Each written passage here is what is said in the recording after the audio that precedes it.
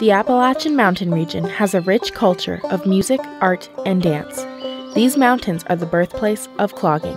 Clogging is the North Carolina state dance, and that dance has changed over the years. And usually people think of the traditional form as what it was when they were growing up. Dance is never static. you need to know your roots in order to do the more modern or up-to-date or contemporary styles. Today, the newer styles have spread beyond this area, but the traditional styles of clogging can still be found in the Appalachian Mountains.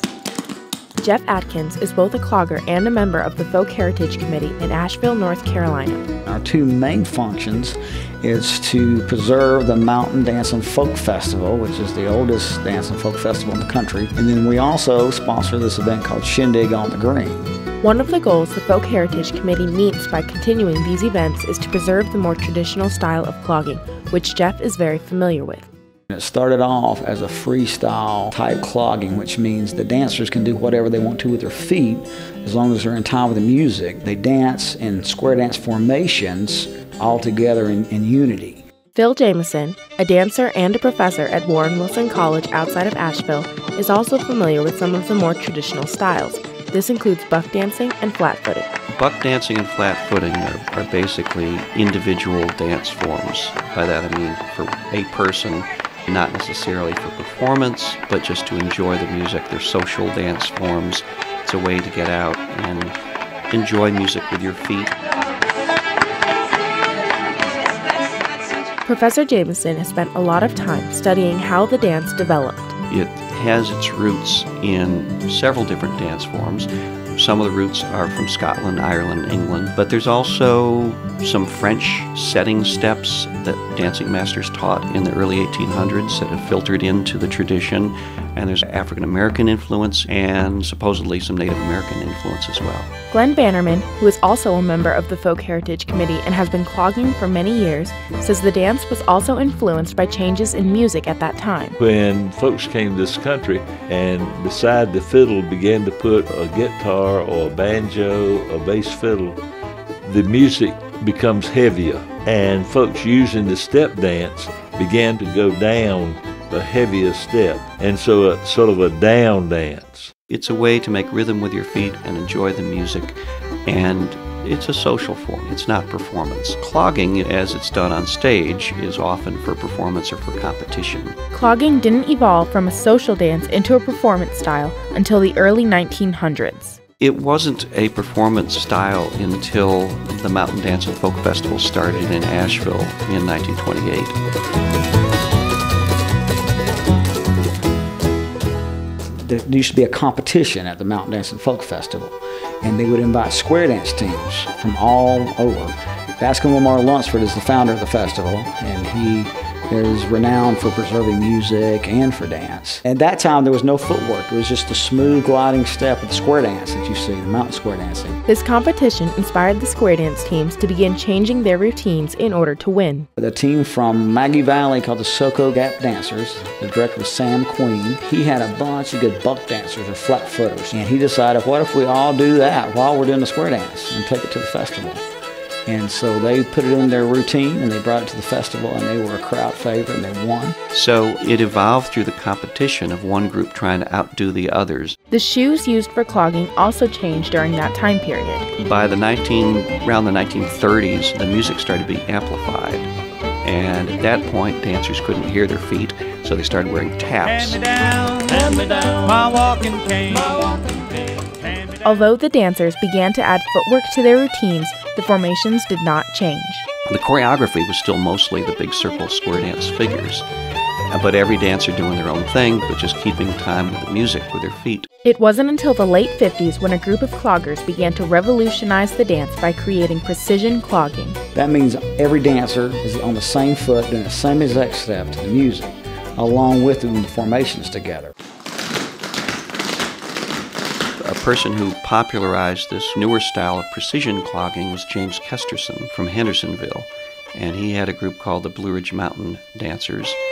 They discovered that if you open up a line facing the audience, and if you synchronized your footwork, it had a big impact on the audience and the judges. Glenn Bannerman says the reason the footwork could not develop in the past was partly because of the square dance formations. When you're figure dancing, you're doing circle left, you circle right, you're doing grand right and left, you're swinging partners and all. And so consequently, your footwork cannot do but so much. After the formations evolved, clogging was able to develop into a more contemporary dance form. If you're dancing in lines, there's several things that can happen. One is you don't need a partner anymore. So you could have all women or you could have a gender imbalance and it doesn't matter. Over the next few decades, precision clogging began to gain more popularity. By the 1970s, 80s, there were dance studios that started teaching us. It really got away from the traditional square dance figures, the closed formations, into an open line facing the audience. Once dancers began to learn clogging in studios, the music they performed to began to change as well. Some of the teachers realized that some younger kids wanted to dance to the music that got them excited, so they started using country music, pop music, rock and roll, today rap music, techno, all kinds of music. The traditional and modern styles of clogging also differ in the beat the steps are done on and the way those steps are executed. Shauna Godwin-Hamby practices both styles of clogging. Traditional clogging is typically on the downbeat, but today as clogging has grown more contemporary, it takes more of its roots from tap and it's more on the upbeat. Most of the steps in traditional are done down on the heels, more into the ground, and then with contemporary clogging, it's always up on the balls of the feet or even on the toes. In its transition from a social dance form to a performance style, contemporary clogging has lost touch with many of its Appalachian roots. The competition thing is huge. If you go to one of these competitions, it's phenomenal what they're doing. But if you look at the dancers, majority are young girls wearing sequins or spandex, and you hardly ever hear any fiddle music, let alone bluegrass.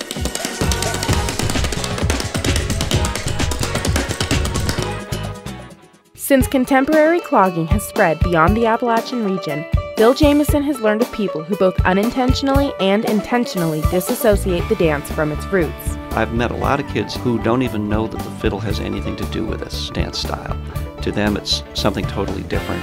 And as I understand it, there are people around the country now who want to even give a different name, who call it power tap. Jeff Atkins says the Folk Heritage Committee is promoting the traditional style of clogging by setting rules for the cloggers who perform at their festival. They banned precision dancing at the festival because there was plenty of other competitions for those dancers to be able to go to, and kept the Mountain Dancing Folk Festival more traditional. There's lots of incredible precision modern clogging going on, but what we want to do is preserve the original dance. The Folk Heritage Committee is not the only organization dedicated to preserving the traditional dance.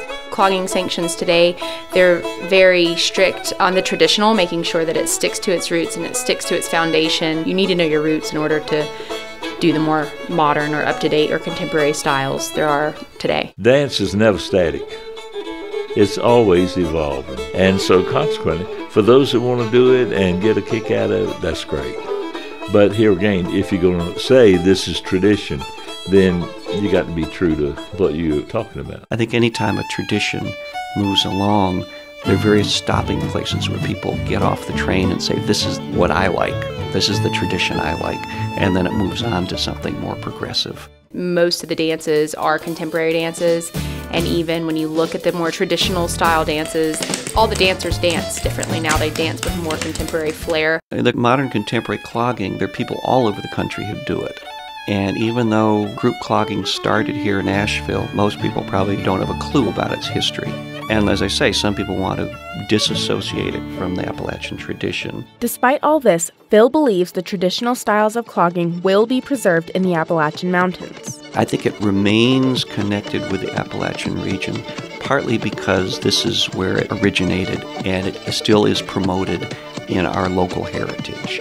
And even though you have these modern forms going out that have disassociated themselves with the Appalachian region, it still has roots here.